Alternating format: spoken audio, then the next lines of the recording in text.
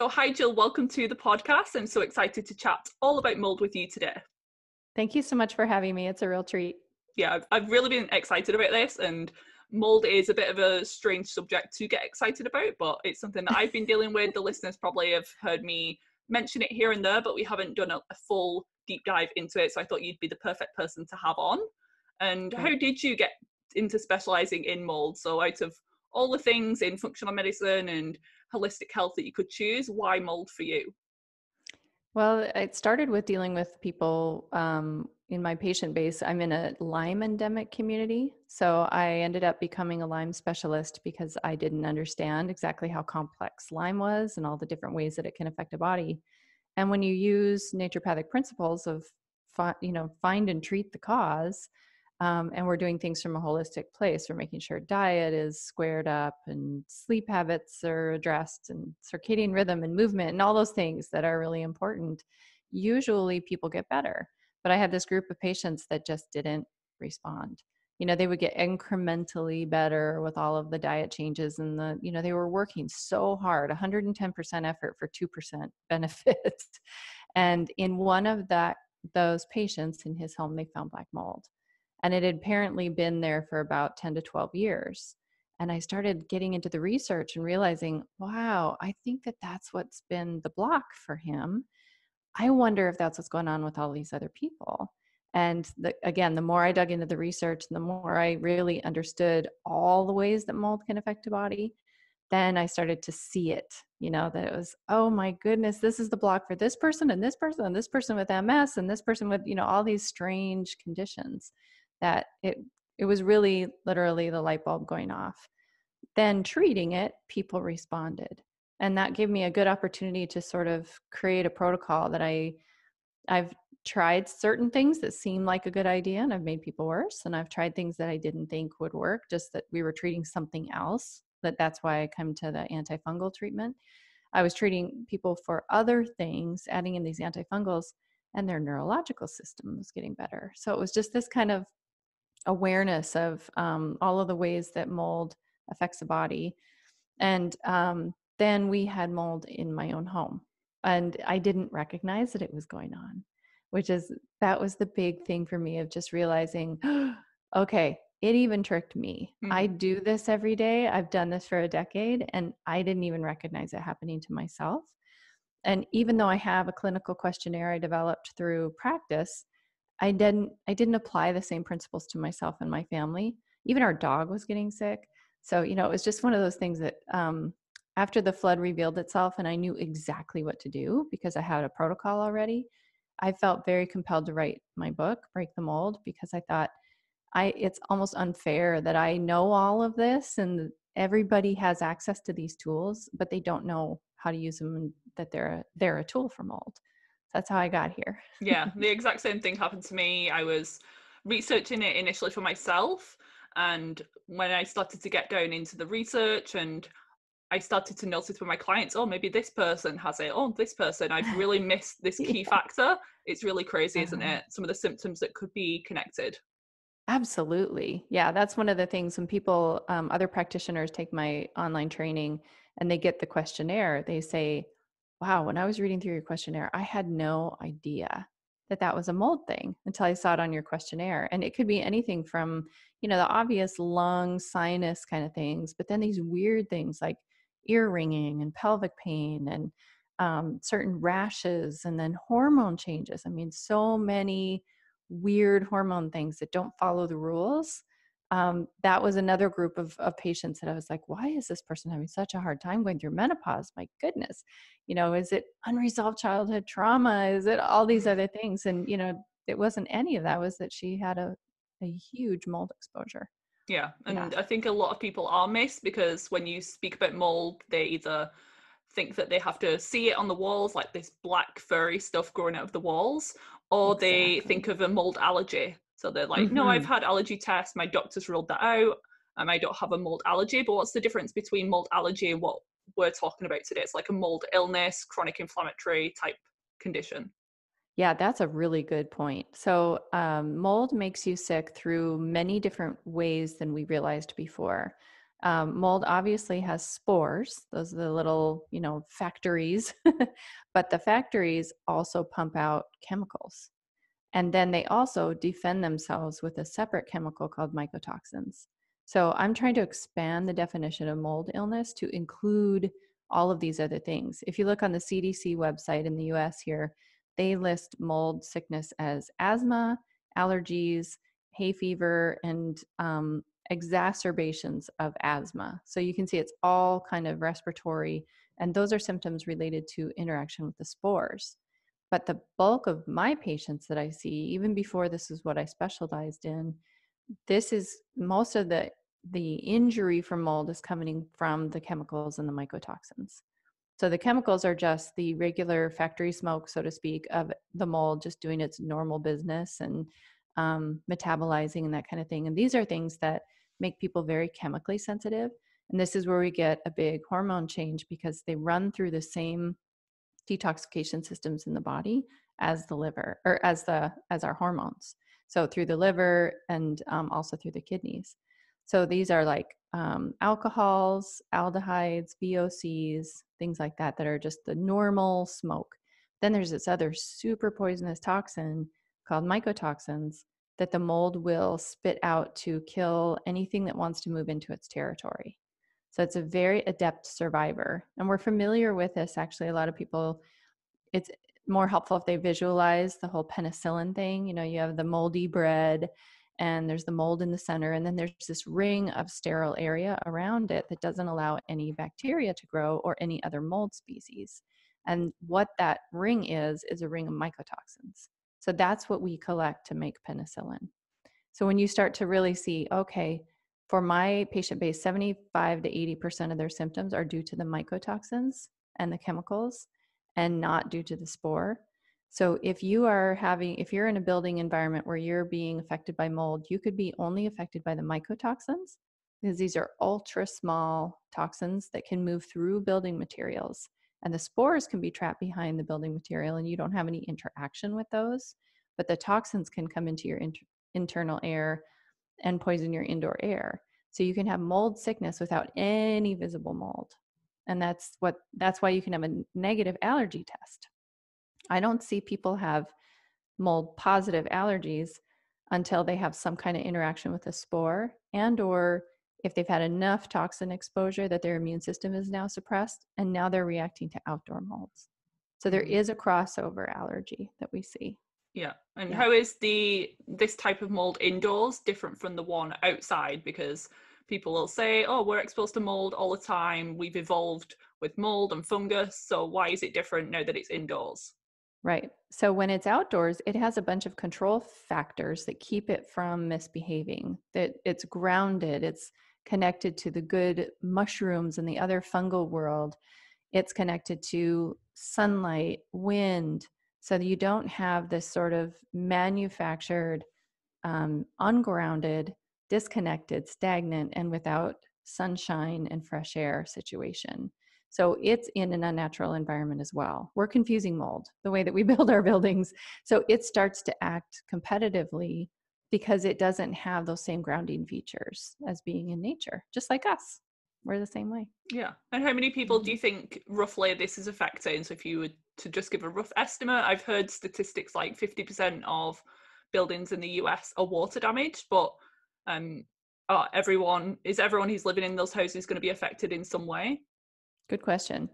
So yes, the OSHA has estimated that over 25% of all US buildings have had enough water damage to host toxic mold. So that's the difference. It can be water damage, half might be water damage, but not every water damage event creates an indoor toxic mold situation. So I kind of roughly go with this like over 25%. I don't know how much over is, but we have changed our building practices here in the US, and that has created more mold indoors. We've added certain, it's called OSB and plywood and certain building materials and building techniques that we do. We build right through a rainstorm now. We have so much confidence in this, treated wood that it'll just pour all over it and then they close the house up. So there are different building practices that just were never done that we're doing now that is increasing that number. Of those people, you asked the question, does mold affect everybody? Well, militaries around the world are creating mycotoxins as biowarfare. So we know it affects everybody. The issue is dose, duration, and sensitivity. So not everybody is going to be affected at a low dose, low grade exposure. Not everybody's going to be affected if it's just a short duration.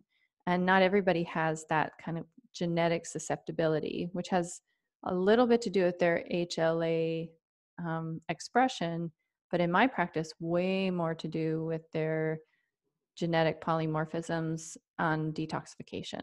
So if they can't detoxify, since this is a toxin-based illness, like I said, 75 to 80% of the symptoms I see are based on the toxin, not the spore. So if you can't detoxify, you have some kind of MTHFR SNP or CBS or some of those, that makes your mold sensitivity heightened and harder for you to detox out those mycotoxins and get better. That doesn't mean you can't. That just means that you have to be the person that takes those extra detox steps. Mm-hmm. Yeah, so it's more the rule than the exception that you have only one person in a home start to react and everybody else is fine. Yeah, So talk a that's bit not, about the difference between men and women as well, because that's an interesting point. yes. So women and children tend to have higher body fat.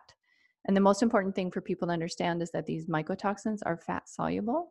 So they can basically store in the fat in our body. So it stands to reason then that people who have a higher body fat percentage just by, children, because they're still growing and they need that fat for all kinds of hormones, growth hormone storage. But for women, just because we tend to have a higher body fat percentage.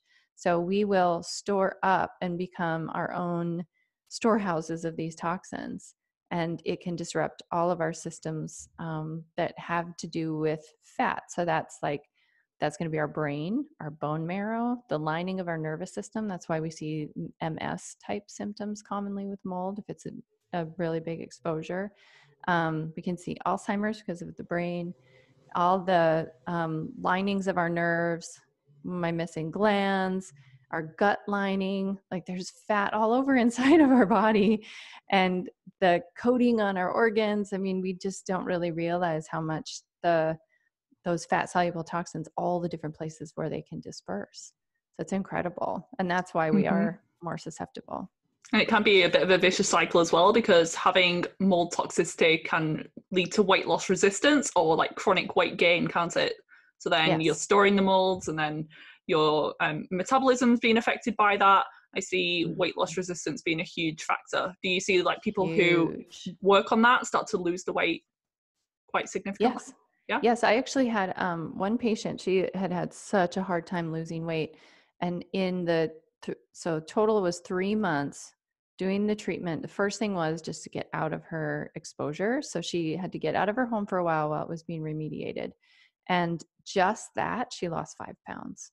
And then by the end of the 3 months, she had lost 30 pounds, and she changed nothing other than adding the vegetables. But she was already really doing all the right things. She was eating a super healthy diet, but doing the full treatment of supporting her body to detoxify, it was 30 pounds in 3 months. And I mean, you talk to any woman, that's a hard thing to do. 30 pounds is really hard. But it's also, some people can actually have weight loss. And that has to do with, if your GI system is your Achilles heel, that's where you're more sensitive. These mycotoxins can cause destruction of the lining of the digestion. It can thin it and cause leaky gut, and also a high inflammatory response. So for some people, their reaction is that they can't absorb the food anymore because we've now taken those absorptive surfaces and cut them down, and they will get malnutrition. And they'll start to lose weight, and they lose weight primarily in skeletal muscle, and they start to gain fat, but they're losing weight overall. So it becomes this skinny fat situation. And that is very common in men. That's how men particularly express. But also, we see that in some women, that they'll just be like, I can't gain weight, I'm losing weight. But those tend to be the people that they have a hard time keeping weight on anyway. For some people with weight loss resistance, that sounds dreamy, but it isn't. It's not. They're getting sicker and sicker as they go on, more and more depleted. Yeah, that's what I'm hoping to happen to me when I move. Hopefully in the next few weeks. It's been put off temporarily because of the whole coronavirus Ah, thing. So I'm currently living in the like water damaged moldy building, and that's a bit of a stress on my. I'm just kind of testing my patience every day, but even as a nutritional therapist, I feel like I'm holding like 10 kilograms, 20 pounds of excess body weight. And mm-hmm. I'm not doing this for like aesthetic reasons or anything, just I know like what my healthy weight is, and I eat the best diet, I exercise, strength train, and I just can't seem to shift it. So let's hope when I move that Mm-hmm. starts to improve as well, along with my histamine and food sensitivities, mast cell issues. I've got the Yes. whole list of The problems. oh, Yeah. lucky you. Oh, jeez. But Yeah, the I think of histamine it as a thing can blessing. really. Yeah, I mean, your body is telling you Yeah, something's wrong. And that's what I see. One of the most common symptoms that I see is anxiousness because the body knows something is off. And especially if your bedroom or where you sleep at night is where the mold is, people have terrible insomnia because the body keeps waking them up saying, get out, and it's really your body being smart. So I know it's hard when your body is exhibiting symptoms to kind of love it and say thank you for communicating to me and hang in there, we're going to get there. But listen to those things, and those are the things that help people once they've recovered not have a terrible relapse, because those symptoms come up right away, or they might, your body, so once you're recovered you get a little bit hypervigilant on your symptoms sometimes, but it's really useful because then you can say, okay, this restaurant is not a good place for me to spend time, or a hotel or whatever. You can ask for a different room. There are lots of things that you can do then to by listening and honoring those symptoms. exactly. And a lot of these environmental toxins and perfumes and parabens that I'm reacting to, these are affecting everyone's health, but other people don't get Yes. outward symptoms. So I'm like the canary in the coal mine. And eventually I do Yeah. want to specialize in more of mold and environmental and more chronic illness. So I feel like I'm going through this currently to expand my knowledge and help other people. Having to tell Mm-hmm. myself that like there's going to be a silver lining through all of this, but it is very overwhelming. I was kind of happy and kind of very overwhelmed and upset when I saw my lab results, but it's a whole nother journey that I'm going to have to go on. Yeah. And well, sometimes those kind of results are like, dang. And whew, Yeah, because then there's an there's answer. There's something. something to do. And that's my message of hope, is that, and the whole reason I wrote the book is you can absolutely get better from this. This is a treatable situation. For some people, they've been so sick for so long, there's a secondary thing that has started, like a dementia or Hmm. MS or autoimmune disease or cancer diagnosis or something. But so that's a whole other process. But as far as the treating the mold, your body wants to be better. Our bodies have incredible innate healing capacity. And so by helping, to honor it and give the nourishment that it needs and help with detoxification, help knock down the fungal overburden in the body, you can completely get better from this. Great. Love hearing that. A little bit of Yeah. inspiration, because what you read online, it's like, it's terrible, you can't live there, get out, burn all of your clothes. But I do want to get into all of that. So, like Yeah, your approach to treatment. But sure. first, let's start with testing. So, we've just mentioned testing. I use the Great Plains Lab Mycotoxin Panel. I'm not sure which Mhm. one you would use. So, testing both bodies and houses, what would you suggest? Yeah. So I'm a body expert much more than a building expert. So I'll hit the bodies first. I try to get as many data points as possible to tell me what's going on. If we think it's mold, urine mycotoxin testing is very useful. I like the mass spec method, which is the what is being used at Vibrant Wellness and Great Plains. Um, so, and Vibrant, to shop between the two, you just need to look at like which mycotoxins might you be looking for if you already know what your building exposure is, and then price and, turnaround time and those kind of things. But the limitation of that test is that we don't know how much of it is coming from food, and we don't know if the body is able to excrete these toxins. So that's one thing I liked about Vibrant, is they're very open to taking on the research of, well, let's find out, let's find out those kind of things. So we're working to try to get some research on that to find out, should you, what foods do you need to give up for how many days? I have a little sheet that I have that anybody's welcome to it if you're a practitioner or you're taking your own tests. That's a little prep sheet that goes over the foods to avoid. And I do for 3 days because of some of the research that shows how long it takes to detoxify some of these mycotoxins.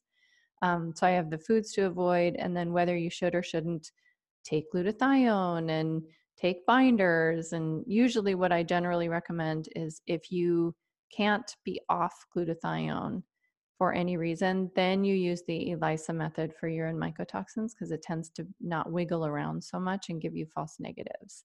That's my experience, but we still don't really know. We still need to kind of see. So I generally have people go off or not start glutathione or binders and then do asana or exercise or movement, because sometimes people are just too sick to exercise. So that's where asana can be helpful, or just even a hot bath or wrap up in blankets and try and get a sweat the night before. And then we take the test. That has been the most reliable results for me and my patients, but that's a data point. It's a very useful one and it's a big data point. But other things we might look at is the VCS test Dr. Shoemaker created. I'm not a Shoemaker trained doc, but I do use his test commonly, and it's the visual contrast sensitivity test. This can be normal and you can still have mold illness. The reason I use this is it tells me how deep has this problem gone into the person's nervous system.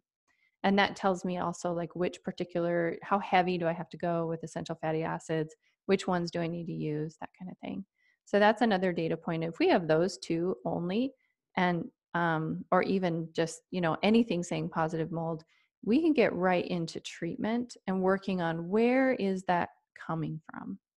The other thing I like to run commonly is a natural killer cell function test, because it also tells me how depleted the immune system is and how aggressively I'm going to have to go with the antifungal part and for how long. So if your NK cell function is low, then we know, okay, this is going to be probably a 2-year situation for you of treatment. That doesn't mean you're going to feel cruddy for 2 years, but that your immune system has become so depleted and rewired, because these toxins can rewire you at the gene level.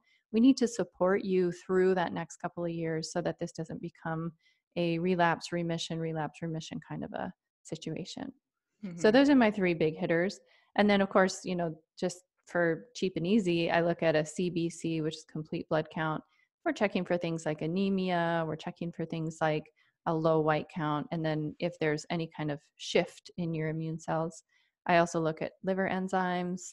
That tells me a lot. If somebody has had a high GGT, then I know that they have a really active mold colony in their environment, because it's acting like an alcoholic, that you're actually breathing factory smoke, meaning the molds are just going along and they're doing what they do. One of the things on the Great Plains lab is called MPA, which is mycophenolic acid. That's another one that's a chemical of normal metabolism. So when that's high, even if your mycotoxins are negative, we know there's actively factory working mold in your environment that you're being exposed to. It doesn't really matter if your mycotoxins are negative, because that is not testing all the mycotoxins that ever exist in the whole world. We're only testing a certain number of mycotoxins. So if your MPA is high, there's mold in the environment, not necessarily mycotoxins if the mold doesn't feel threatened, but commonly, yes, mycotoxins. It's just they may not be the ones we're testing for. That was the one that was off the charts for me. Mycophenolic acid on the urine test. I think the upper limit is like 50 and I was like 330. Oh, and that's the one it's used as a pharmaceutical drug, isn't it? Yes, it's used in pharmaceuticals for organ rejection. So it's basically, we know it's reliably immune suppressive, so much so that we use it in medicine. There are quite a few mycotoxins actually that are used to shut down autoimmune responses and things, because they're so reliably immune suppressive. My MPA is also very hard on the gut. So that's one of them. Makes sense. Yeah. And that's that one goes through the glucuronidation in the liver. And there are 2 things that are really great for making sure you've upped your ability to detoxify that. One is green tea and one is grapeseed extract.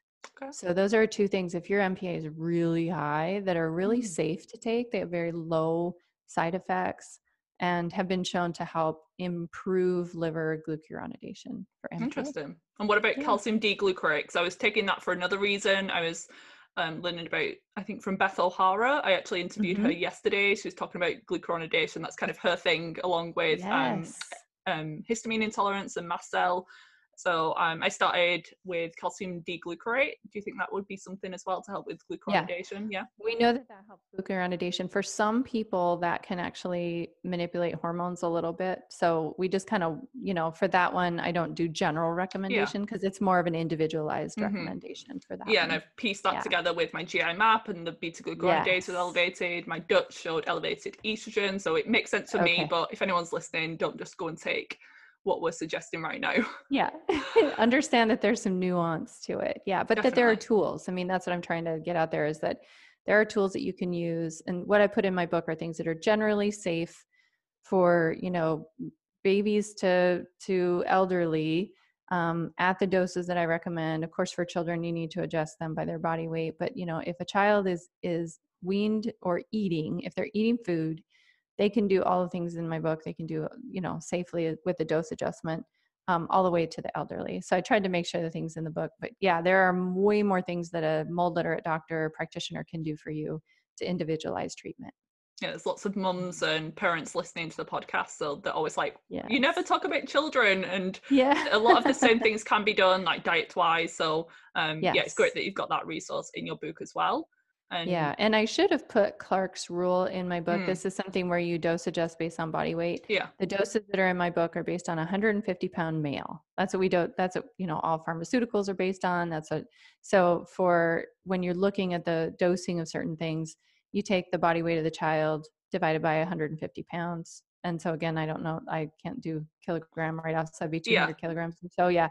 So you just do that division, and then that's the what you multiply the dose by. And that's Yeah, how there'll you be find. calculators online that they can go on and put in the weight of the child and all of that. So they'll Yeah, be available to you. great.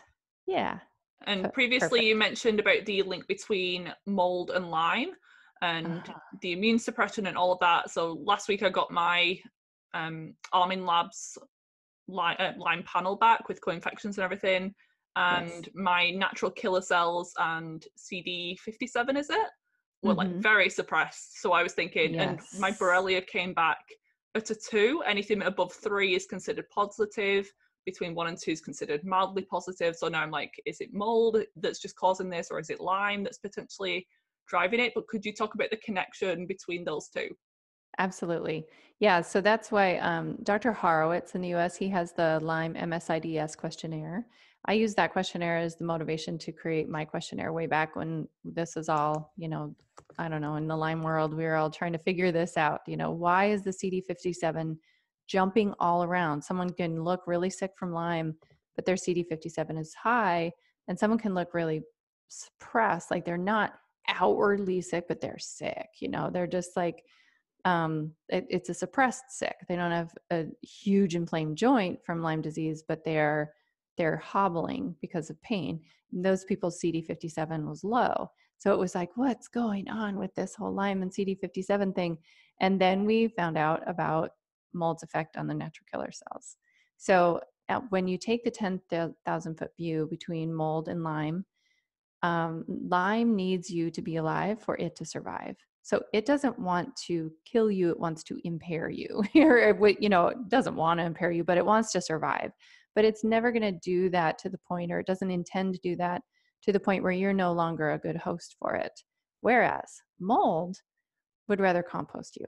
So when I approach a Lyme mold situation, and sometimes those Lyme tests are going to be falsely negative or lower than they would look if you have mold on board because of the reliable immunosuppressive effects that mold creates at the gene level. Also, to directly at the immune cells, but it does rewire your genes. So for me, mold is where I start. And you might have to also be treating the Lyme at the same time, but it can't be forgotten about, or you won't get better from Lyme. Yeah. That's been my experience. Yeah, I asked my friend, she specializes in Lyme as well in the UK, and she said the exact same thing. Just Mm-hmm. focus on the mold, and then if needed, sometimes they can mimic each other. They're both known as the great mimickers. Yes. They can both Yes. look like MS or multiple sclerosis, rheumatoid arthritis, those types of things. So they do Yes. commonly go hand in hand. And Mm-hmm. I don't want to miss the building side of things. I know that you're not like a Yes. buildings expert, but how Yes. would you recommend checking out your home? So you said that you don't need to visibly see anything, but would you recommend just Right. getting in the local handyman to come in, or does it need to be an expert in this area? Yeah, well, I get a little flack from the certified building biologists that I work with that they're like, why did you only put mycotoxin dust testing in your book? There's so many other things. So I'll qualify that with you need a holistic assessment of your house if you find that you have a mold problem or you're exhibiting mold symptoms. But where I start is a mycotoxin dust test, because then you're at least assessing whether there are mycotoxins in your environment. And then if there are, that doesn't tell you, is it a now problem or is it a past problem, unfortunately. But at least there are mycotoxins in your environment, and they would be affecting your health. If they're present, they're affecting you. So I usually start with that dust test, and basically what you want to do is take dust from reliably dusty places that you wouldn't have cleaned recently. So that's usually the top of picture frames that are really high up, the top of cabinets that are high up. Try to not collect anywhere near a door or a window, because then you might be getting things from the outdoors. Um, and maybe under furniture that doesn't get moved a lot, or behind furniture that doesn't get moved, and collect a general dust sample and send that in. I use real-time labs for that, for the dust sample. I don't know if you have anything in the UK that you have for Not that I've mycotoxin looked, dust. not that I've found. There's just a company called Building Forensics, but I think they're like the big um, investigators as to like the ones that you were mentioning previously. Mm. So I don't know of any kits like that. I'm sure that they could Mm-mm. be sent from the US, Yeah, but yeah. I'll do a bit of I research, haven't and if I looked find into anything, that. Okay. I haven't looked into that, but if you do, let me know, because I definitely consult with people in the yeah, UK. okay, It'd be nice to have, yeah, yeah. definitely. Yeah. So that's a nice, it's just at least tells you, um, is this a problem or not? Because the hard thing with mold illness is that your illness could be from an exposure up to 20 years ago. So once you've been affected by that indoor environment, the mycotoxins from that environment turn on a protective mechanism in your own flora. And now your own flora starts to behave badly and create mycotoxins. And if you get immune suppressed enough, the molds from that environment move into your sinuses, into your lungs, into your gut. So you could be carrying the water damage building with you everywhere you go inside of yourself. That's That's the thing. just That's why people don't even unbelievable. think it could be a problem. They're like, yeah, in college I lived in this really Yes. moldy dorm room, but now I live in this really clean new build, and there's no way that mold's a problem. And they don't believe at all that it could be something from 20 years ago. Absolutely. Yeah.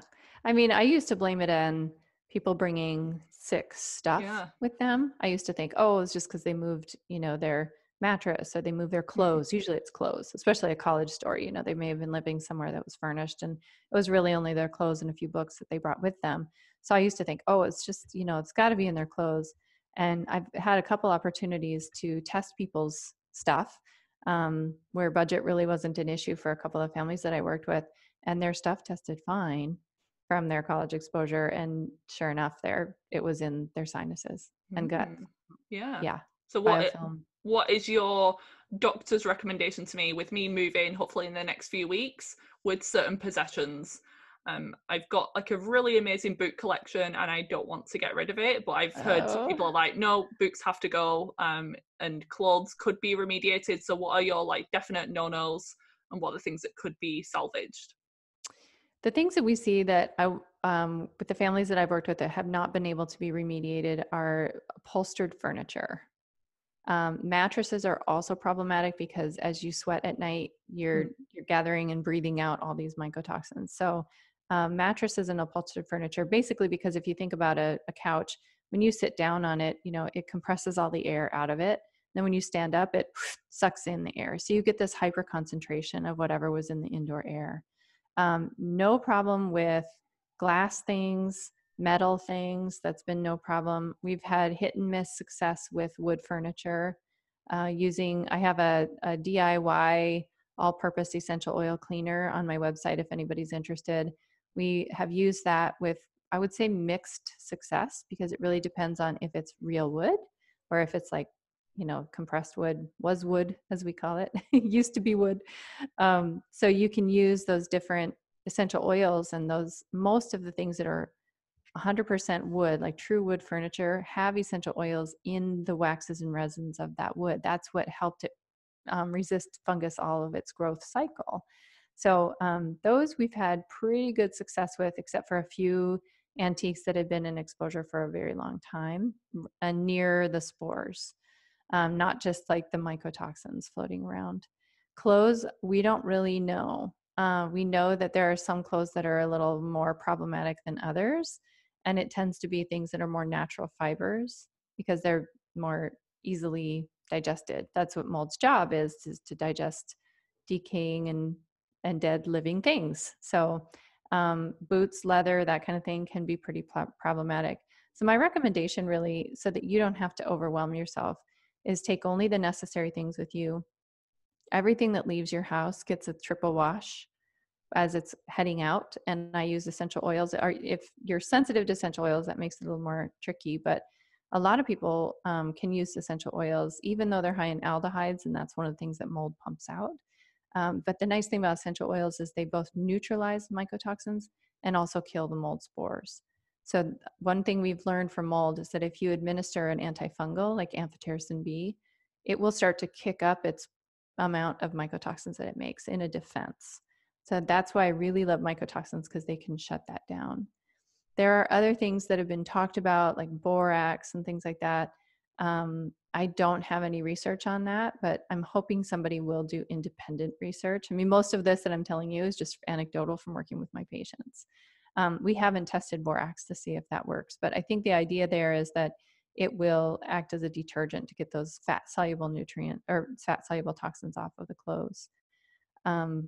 Let's see. So yeah. Oh, I was telling you what to do.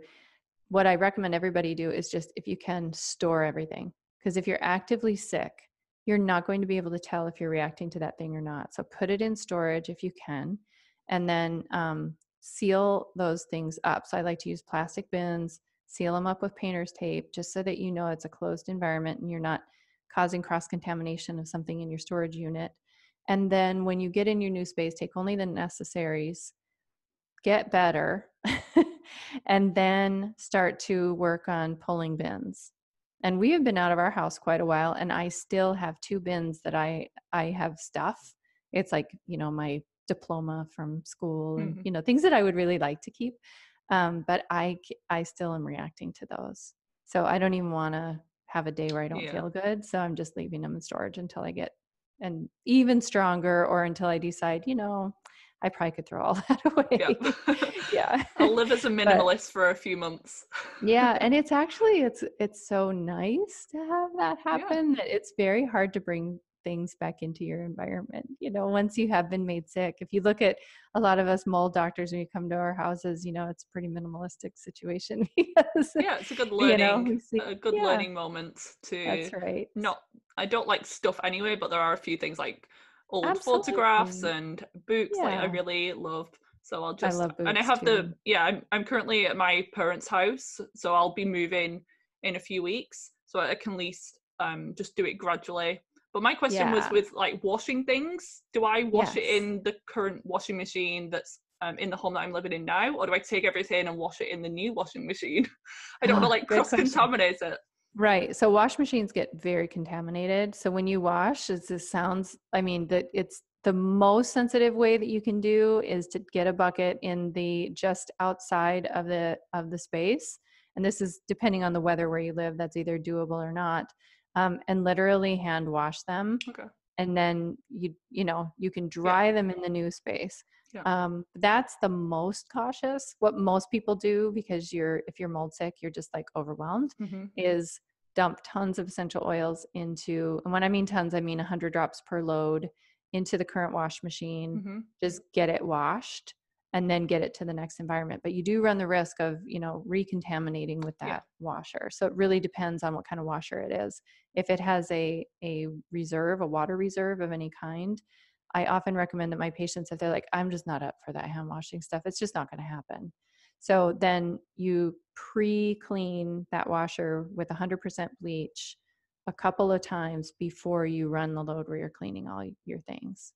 And it's a front-loading washer as well, and they're notorious for having mold in like the Yes. seals. Whereas in the US, you Yes. have quite a lot of the top-loading ones, and they don't tend to accumulate as much.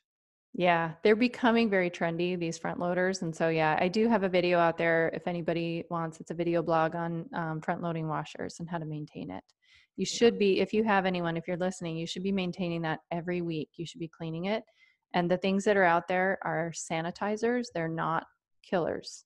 So they just take care of the odor, but that doesn't take care of the problem. So you truly do need to use something that is antifungal, not just a deodorizer, once a week. And keep yeah, the door open. yeah. Store it always with the door open. Yeah. Good points. Yeah, Yeah. just friendly reminders. And Yes. when we're in the spring now, we can all do a spring clean, but then keep on top of it. Yes. That's right.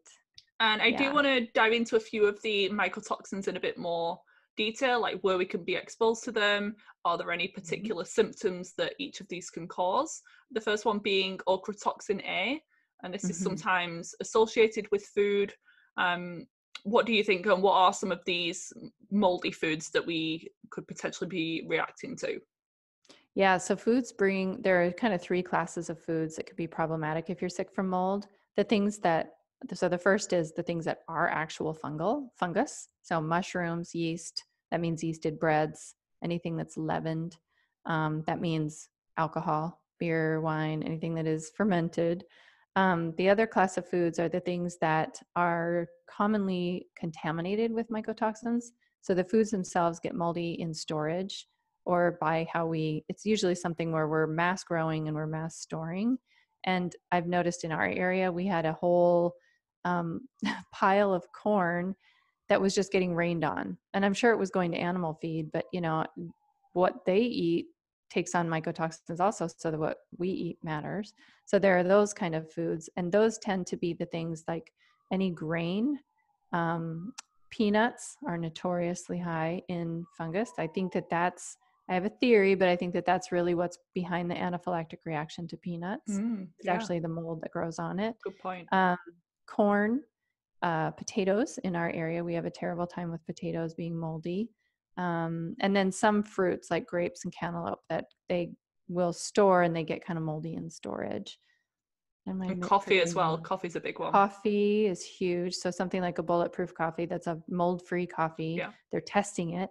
And also soy. So sometimes people say, oh, I can't tolerate soy. And I wonder how much of that too is that we just didn't process it correctly. And dried fruits. So the dates and figs and things like that. So then we also have a class of food that a lot of people who get sick from mold end up having a fungal overburden in the body, and they become part of that fungal overburden can be candida overgrowth and some of the other fungi that are normally found symbiotically in our gut, but they start to overgrow. And so some foods that you want to avoid are foods that actually cause an increase in candidiasis or an increase in growth of those fungal families. Because right now with the mold exposure, all that flora balance that's normally found in the body homeostatically is thrown off and the fungus is winning. So that would be things like just sweets, fruit juices, baked goodies, candy, cookies, that kind of thing. And again, I take out the alcohol. That's a sure way to host fungus in your body is to be drinking. Yeah. Yeah, if you're like There are also have an some auto supplements. brewery inside, you're already probably a little bit Yes. drunk the whole time anyway, so you don't need more. That's right. Yeah, that's kind of my joke, breathe air, get drunk. If you're in a water damaged building, you Yeah, can just like, but it's not fun. yeah, That's the thing. It's not a it isn't. It's not a fun, no, no, no, no, no. And that's why I think the visual test is so interesting that, it's, um, and I give Dr. Shoemaker a lot of credit for recognizing that it is sort of like when you're drunk, your eyes don't converge appropriately. You get brain fog, you get fatigue, that you can probably, all of us listening that are an adult can probably relate to the idea of one day you're like, okay, I have the whole evening to myself.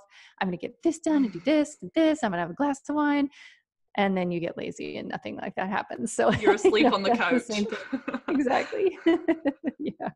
And the VCS Yeah. test, I was one of the people who has mold quite significantly and passed the test.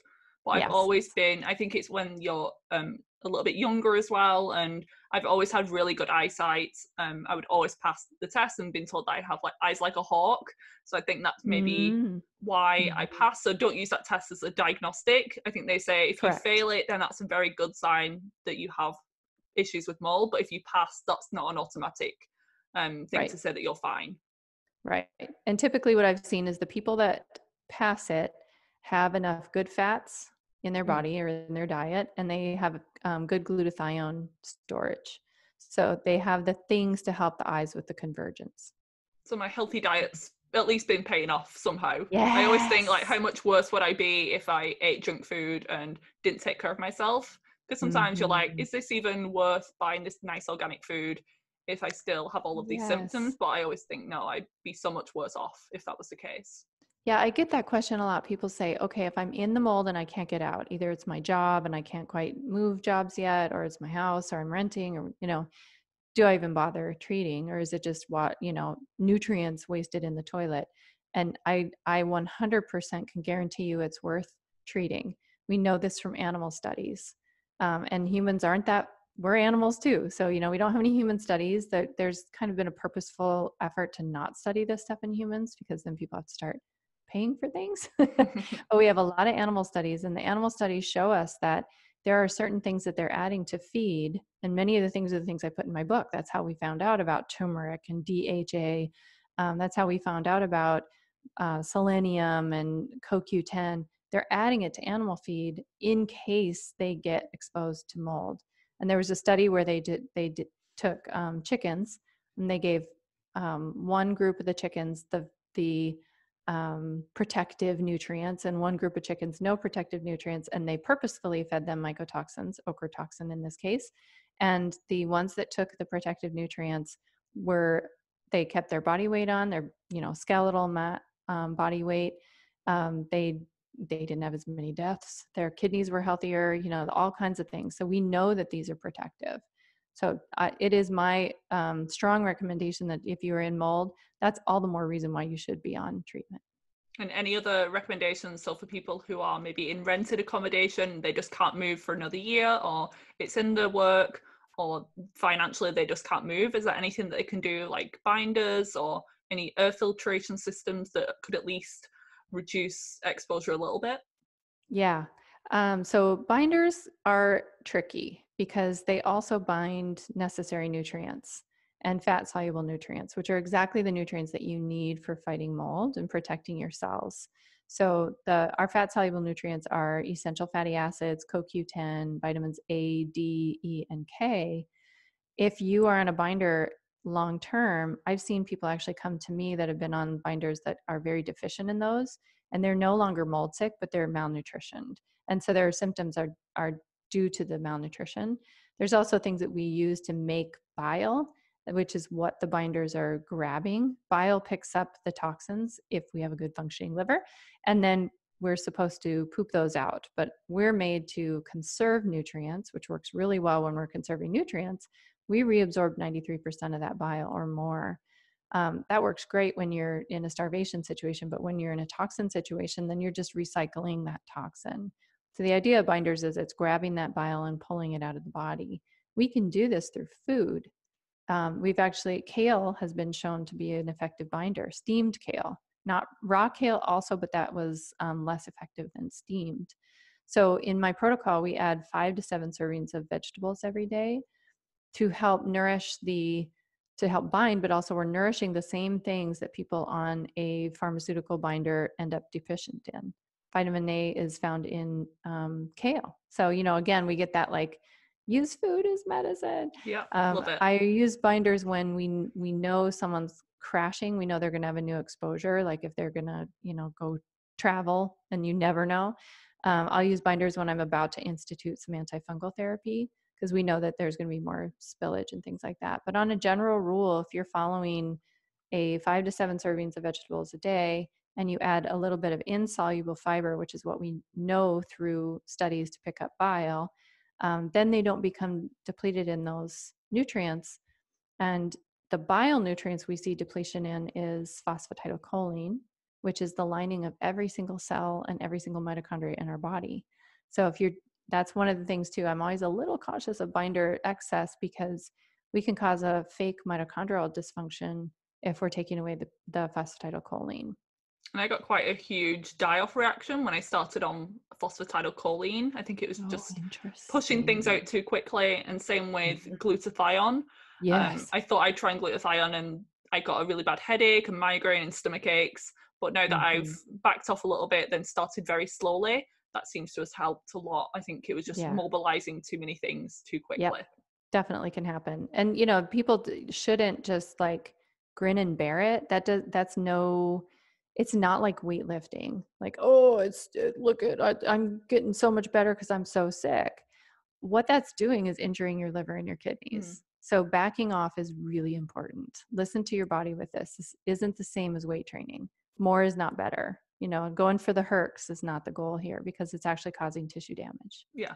Just a sign from your body, and don't push past that. You're not going to get better results. More isn't better with that. Definitely. It's a real stop sign. Exactly. Yeah. Yeah. And when I was speaking to Beth O'Hara again on mast cells, and she was saying a lot of the time this Herx reaction, if it goes on for more than a few days, it's usually like a mast cell histamine response, and that's a chronic sign of inflammation. So you might get a little bit of bloating if you start a new probiotic, but if you take a ton of new things at once and herbs and start to detox too quickly, it could actually be a mast cell histamine response.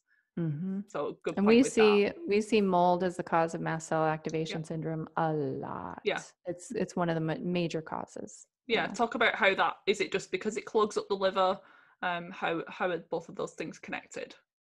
Well, we don't really know yet exactly how they're connected. There are some histone kind of things that are going on in the way that mold affects the immune system and the way that it affects the detoxification system. So that's really that cross point between detox and immune. And then that's where we get the mast cell stimulation, is when you get exposed to the mold, because part of the arm of your immune system is being suppressed, the other part that is responsible for garbage cleanup has to get recruited. And mast cells are really unique, which I'm sure she's talked about all of this, that they're sent out into tissue undifferentiated, means they're sent out to the tissue and they don't quite know what their job is other than inflame and destroy so that the repair cells can come in and fix. And then when they get to that tissue, then they're going to differentiate into that tissue type. So that's how we can find mast cells all over the body. So you can have a respiratory exposure to mold mycotoxins and have a urinary mast cell reaction or a skin mast cell reaction. It just depends on where those mast cells were sent and found the bulk of inflammation and tissue repair need, and then they'll destroy. That's their job, is to bring inflammation to clean up. Yeah, they do it by bombing. Fun. And people think histamine, allergies, runny nose, itchy eyes. They don't think of the bladder irritation and the palpitations, the anxiety. That's right. They're all signs of excess histamine as well. Yeah, and mast cells can go through the blood-brain barrier. So that's one of the things that I see most commonly as the combination of mold and mast cell activation is definitely hitting the thalamus in the brain, which is our safety center. So people feel unsafe in the world. You can get anxiousness. You can even get to the point to where you're having tics, tremors, and that kind of thing. So yeah, just all from a mast cell, something we think of as an allergy. Yeah, and then last summer I went on holiday, and on the final night we went to a nice Thai restaurant, and I had tamari duck, and as soon as I ate the sauce, my brain lit up. I was obsessed with it. My dopamine and like happy pleasure centers of the brain lit up, and I was like obsessed with it. But then the very next morning on the drive home, like an 8-hour drive down the motorway, I wasn't driving, thankfully, but I had a seizure, and I was like vomiting in a cyclical pattern, trying to open the door on the motorway, like when they were driving. So I think at the time I was like, oh, it must just be like food poisoning or something, but that wasn't my typical food poisoning reaction. And then I realized it was from MSG in the sauce. My brain must have been so inflamed, and then that just tipped it over the edge. Soaked it up. Yeah. Scary Yeah, and stuff. I'm So I won't be having that I again. yeah, no, exactly. Yeah, there is a that's this the thalamus is where all that dopamine is, that basal ganglia, that area. And yeah, that can become a real cycle too, because when people have had constant histamine reaction, there's something called limbic dysregulation. So you have that, but they can also become sort of addicted to the inflammation, because then the body has to bring endorphins to that area and kephalins and things that calm pain. So people will actually gravitate toward these things, the no foods I was just talking about. They'll gravitate toward those foods, or they'll gravitate toward hobbies like being a brewmaster that are actually creating more of a problem and more histamine response, because now there's a little bit of a buzz that they get when they're in that environment, and without it there's a kind of a depletion, that they almost feel depressed because they don't have any more energy. So that can become this whole cycle. It's like with dairy products, isn't it? People who are like, do not take Mm-hmm. my cheese away from me, because they're so Right, right. obsessed with it. They're like, no, I've eaten it like every day for my whole entire life. There's no way that I'm sensitive. And they're having this morphine response from the dairy. So if Exactly the you are really same. drawn Yeah. to a type of food, it could be that you're actually sensitive to it. Uh-huh. Yeah. And People don't like then to hear that. I'm I always the know. bearer of bad news. That's fine. Another mold that I wanted to talk, or mycotoxin that I wanted to talk about, I don't know if I'm pronouncing it right, ziralon? Zearalenone. Yeah? Yeah. And actually, we should go back to ochratoxin real quick, just on the Okay. building side. Yeah. If you do have a contractor that you're consulting with, one of my patients that had the black mold in his house, his contractor had told him that because the line of mold wasn't growing, it was fine. And so contractors have these ideas about mold that are just not correct for health. And what we're hearing a lot in our area, and especially with the building inspectors that aren't looking at things holistically and not looking at health outcomes, they're saying that aspergillus and penicillium, which create ochratoxin, are fine because they're not Stachybotrys. They're not the toxic black mold. And that is incorrect, 100% incorrect. Just because it's found more often now doesn't mean it's normal and healthy. So I just want to like put that out there about Yeah. ochratoxin. We know ochratoxin causes kidney cancer, so don't mess around. Yeah. And Okay. you So gave me the name of, is it Brian Carr, did you say? The person who you recommend in yes. the US? Yes. Okay. Yep. He has an online course called Mold Masterclass that I just love. When I first started in mold, I would have loved to have had this resource for my patients.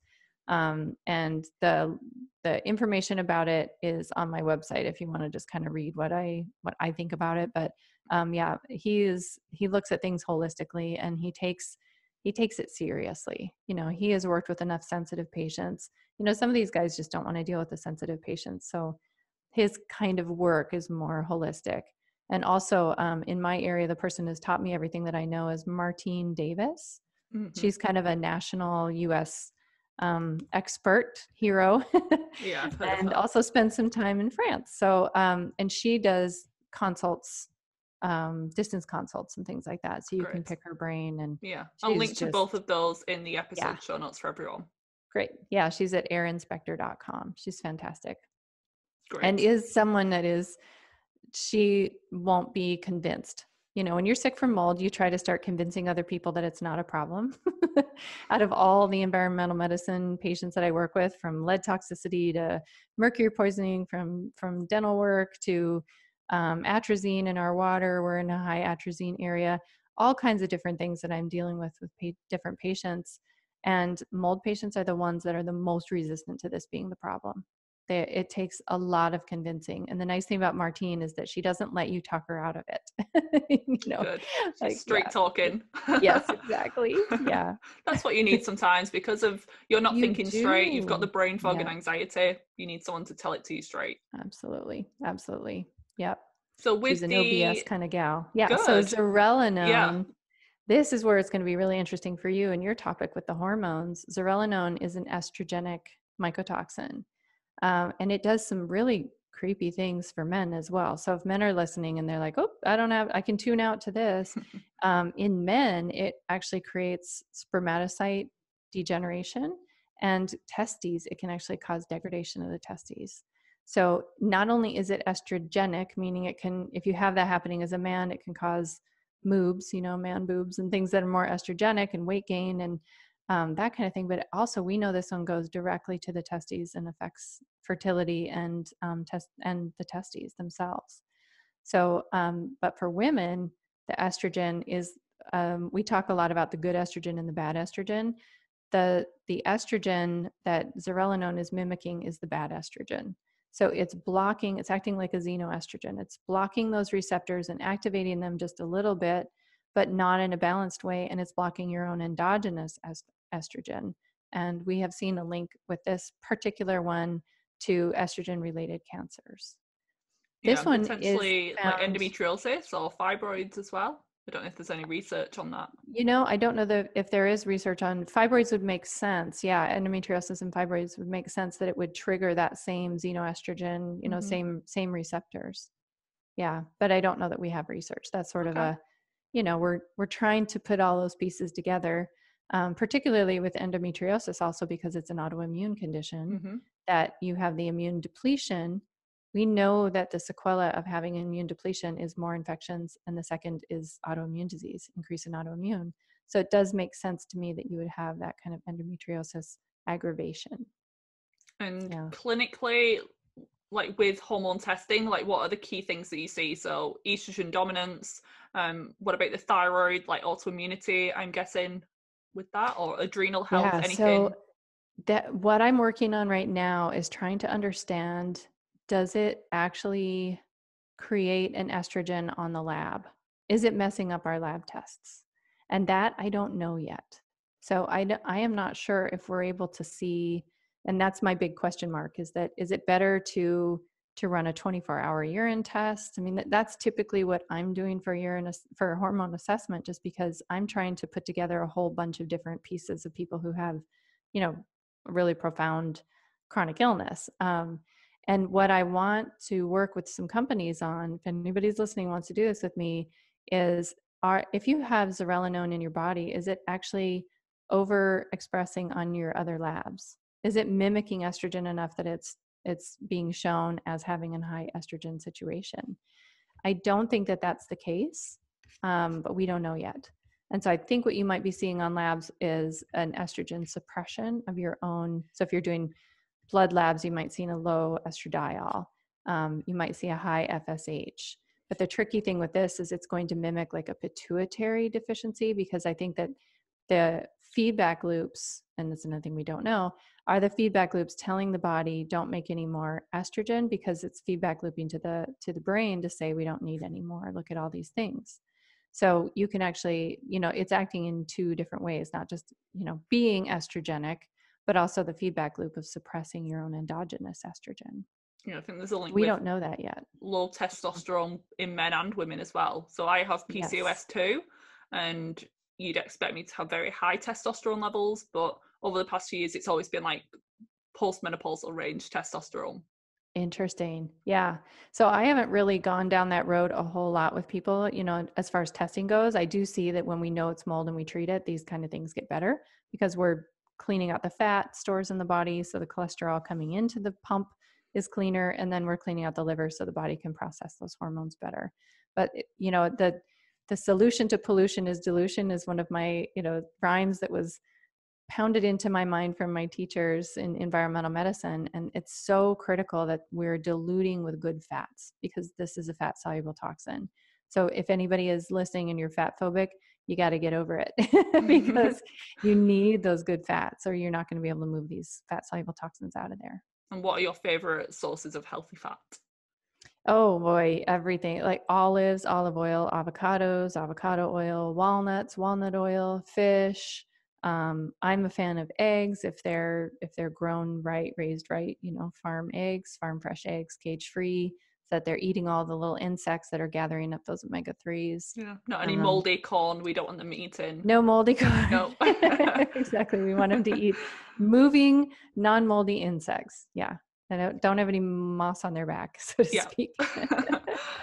And when do you jump into looking into mold? I'm guessing like your clients or patients are coming to you with mold tests, they know that it's a problem for them, or they're chronically sick and they've been down all other avenues. But with an average person, like, where would you recommend, when would you recommend looking into mold, like right off the bat and rule it out as a possibility? Or would you start with the basics, so the naturopathic things we know about, healing their guts and increasing nutrient intake?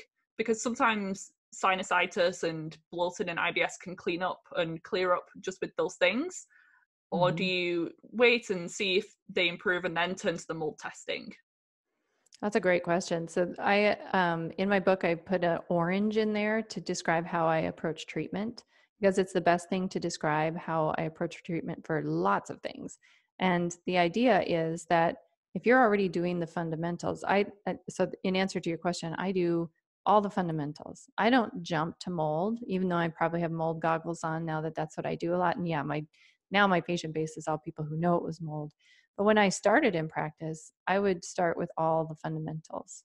Get your circadian rhythm on track, no watching screens until midnight and then trying to get sleep. That's not going to happen.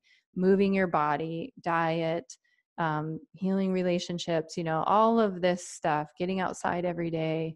Those are the basic things. And the diet can be very targeted to people, but basically no one is going to be harmed from eating 5 to 7 servings of vegetables a day.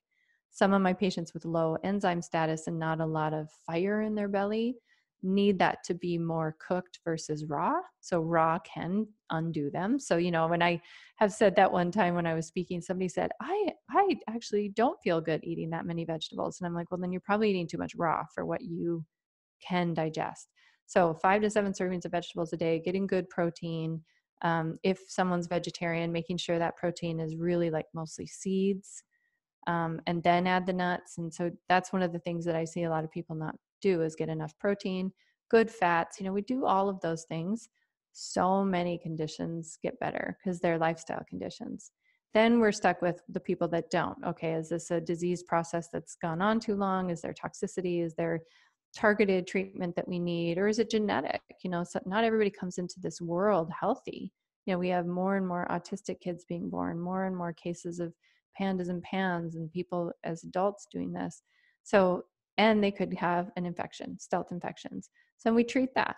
And if they don't get better, then I look for mold. Now I'm at the place where if we've done all the reasonable things, for maybe someone has diabetes, blood sugar dysregulation, and hypertension or high blood pressure, and we're doing all the reasonable things and we're not seeing a response, now I give them the Lyme questionnaire and the mold questionnaire. I said, just fill this out and let me see if we need to rule this out, because most people don't remember their tick bite. And in mold, a lot of times it's a hidden problem. So we wouldn't necessarily know that that's the cause. And there are lots of environmental things that could be too, like we talked about, mercury toxicity from their fillings, or, there could be lots of other things. So I always start with the first reasonable things.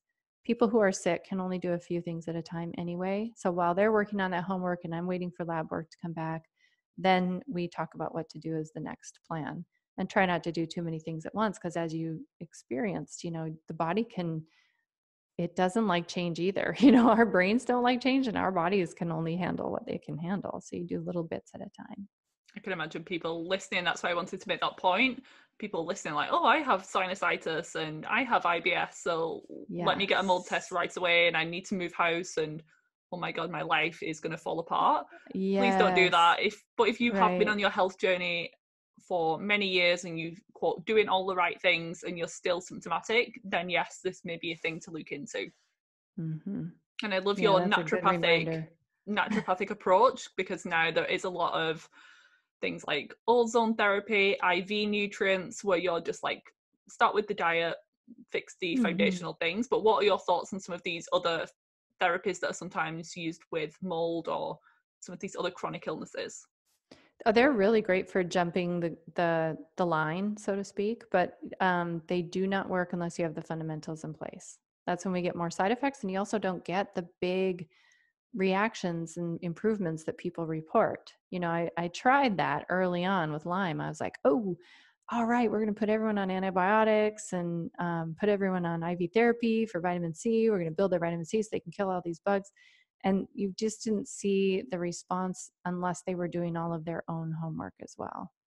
Yeah. Something But that I think really, that they can be super helpful. You know, ozone is incredible. yeah, something that really helped me was coffee enemas. And Hmm. I know that's people are like, oh my God, what do you mean? I've spoken about them many times, but They're they're really effective. fantastic. Yeah. Yeah, I wanted to put them in my book, but I just didn't feel like it was a good general okay thing for Yeah, everybody to do. exactly. But there are lots of things that you can do that don't involve eating something. You know, like there are mud baths, peat therapy is Mm, more common in Europe than yeah. in the United States. So peeloid therapy, where you get in a muddy bath using living mud, and it's incredibly detoxifying. There's saunas, there's lymphatic massage. You know, there's a lot of things that you can do to help detoxify. Doesn't all involve a supplement. Yeah, people are like, I'm on 50 supplements, I don't want to take anything else. Yeah, Uh-huh. so turn Yeah. to food, turn to Epsom salt baths either, even just to get a little bit of sweat on, dry body Hmm. brushing. Some of these things are Yes. commonly overlooked and they're all very cheap and inexpensive and accessible to a lot of people.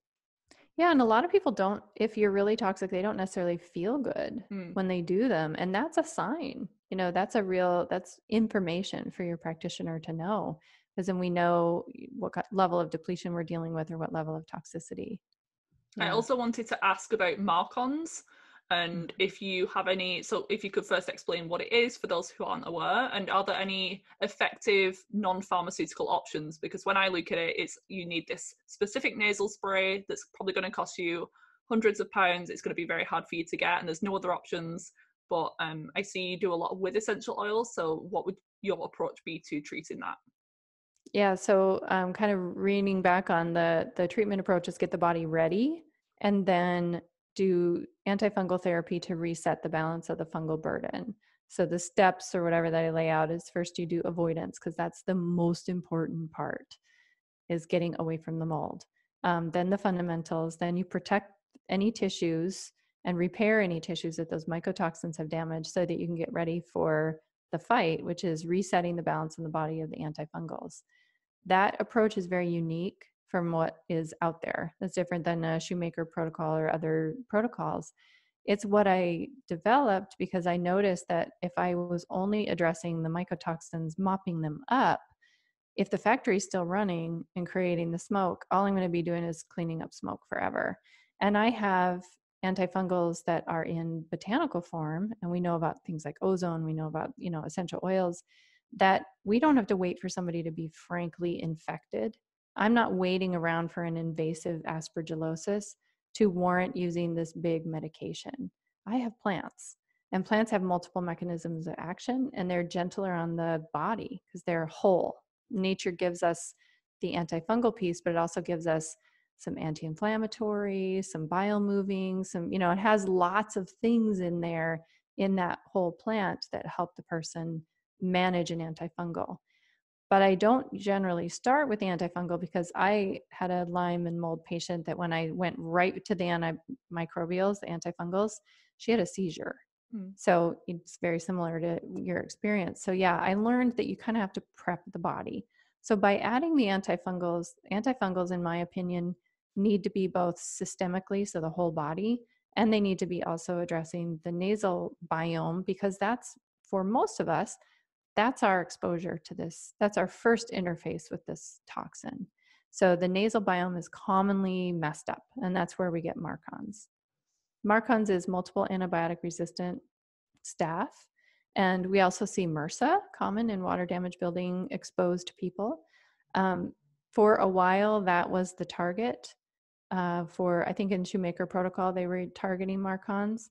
And for me, it just generally makes sense that you would address that, but also to address the whole systemic body. Now, of course, a medical doctor, if your only tool is a triazole family drug, it doesn't make sense to use that if the person is only colonized or whatever, because those drugs have their own side effects. Although there are some that are doing it very functionally by just dripping them in a couple days a week. So pulsing for 2 days a week and then pulsing 2 more days a week. You know, there can be different ways to use even pharmaceuticals holistically.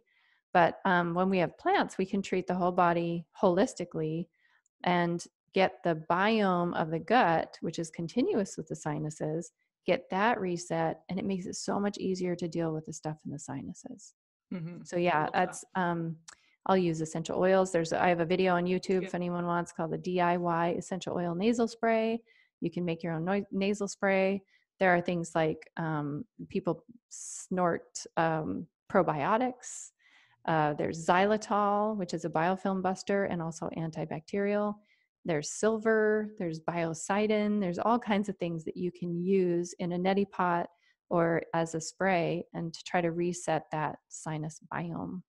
So you would always recommend treating regardless of if someone has sinus-based issues. So even if they had like digestive issues, you'd always recommend it just in case. Yes, I do, because that's our first interface. And that was I learned that experientially with my patients, that I was not addressing that. And it wasn't until addressing the sinuses, even though there was no sinus symptoms, no overt. But it's interesting because once you start treating them, people are like, well, I didn't realize I wasn't really breathing very well. You know, they'll notice a shift in their ability to breathe. But it wasn't until adding that we saw deep resolution of the neurological stuff: pelvic pain, ear ringing, vulvodynia, irritable bowel, where it's like a migraine. You know, you've heard these abdominal migraines, occipital migraines. So dementia, you know, all these things that are like deep neurological didn't get better until we addressed the sinus. And the testing doesn't look very pleasant either. So I'd probably rather just go ahead with a neti pot Exactly. treatment. Yeah. And I did test a lot and I found it a lot. And I thought, well, why am I testing them? Why am I putting people through the discomfort and the cost of the testing? So basically my rule of thumb is if you've been exposed to a water damaged building, you have sinus biome disruption, period. Spend your money on probiotics to snort and organic kale. Exactly. It was not grown in thallium-rich soil. That's one of the problems we're having. Oh, we can't win. I know. So last few questions before we finish up now. More on you. So how you stay hormonally healthy, doing the amount of work that you do. So the first one is, what's one herb, nutrient, or supplement that you just couldn't live without? Ooh, that is so not a food, an herb or supplement. I think probably for me personally would be holy basil. Oh, cool. Yeah. So antihistamine, adaptogen. Yeah. One of my favorites. Oh, yeah. Yeah. And it clears the mind. So for me personally, when I got sick from mold, my thinking ability was really compromised. And when, you know, using your brain is your job, that was very hard for me to have that happen. So yeah, I love my holy basil tea every morning. That's like my coffee. Me too. Yeah. You know, yeah. Me too. Love that one. And what's something that you do every day to stay in hormonal harmony? I get outside every day. I spend an hour at least outside. And I know that if you live in a city, that's a little trickier to do, especially with coronavirus. So borrow someone's dog. The dog will be happy for multiple walks. But yeah, getting outside and being in touch with nature. So if you're stuck inside right now with coronavirus, bring a plant in or something where you can be in touch with nature. That's what keeps me spiritually healthy. That's what keeps me physically healthy. That's what keeps my natural killer cell count up, and restored it through all of my personal mold exposure. But we really, really have done nature a disservice, and it's our duty to get back in touch with her. Agreed. And then last question is, where can people find more about you online? So where can they pick up your book, access your courses? Because we do have some practitioners listening as well. So tell us where we can find you. Sure. My website is drcrista.com. That's drcrista.com. I have a video blog page there where I post random little bits of inspiration. There's a couple years worth of videos out there. If I'm out on a walk or I'm talking with a client and I hear the same question over and over again or get an email over and over again, I'll put a video blog together and put it out there. So there's a ton of information there. All the podcasts that I've been on are on there, so you can really get a deep dive. And then there's a mold quiz on moldquiz.com. If you're listening and you're thinking, ooh, I didn't know ear ringing was a thing, maybe I'm going to go take a look at that. Then you can take the quiz at moldquiz.com. And my practitioner course is on my website courses page. Amazing. And the video clips are really great. They're very short and sweet, and that's great if you do have brain fog. Yes, that was the intention, not to go too far. Like, it was kind of nice that Instagram said you have to do it under a minute, you know, because it did force me to narrow down on one topic and keep it short and sweet. Yeah, get to the point. That's what we need. And then The book, just for your US listeners right now, Amazon is not delivering non-essential Ah, things. okay. So you can order it direct from me, the book direct from me. And ebook though is still Yeah. being delivered, and that's on Amazon. Yeah. And I must admit, I have not picked up the book just yet. I'm actually waiting until I move so I can get the physical copy Yeah. because I know it's going to be You're something that gonna I'm referring back to all the time. Oh, So awesome. I've probably read everything else that you've ever put out on Instagram and Oh, your blog. So that's yeah, I great. really appreciate your stuff. And the first thing I do when I move, I'll wash my clothes and then I'll hop Uh-huh. online and order your book. So thank you so much, Jill, for Nice. your Yeah, time. I really appreciate it. absolutely. I really appreciate the chance to spread the word. Thank you.